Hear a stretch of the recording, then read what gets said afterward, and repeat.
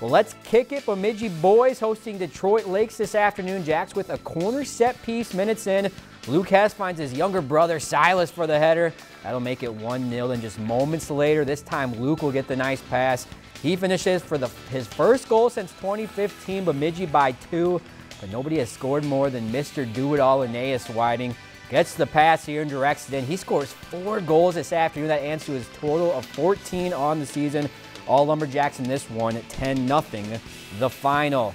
If you've enjoyed this segment of Lakeland News, please consider making a tax-deductible contribution to Lakeland Public Television.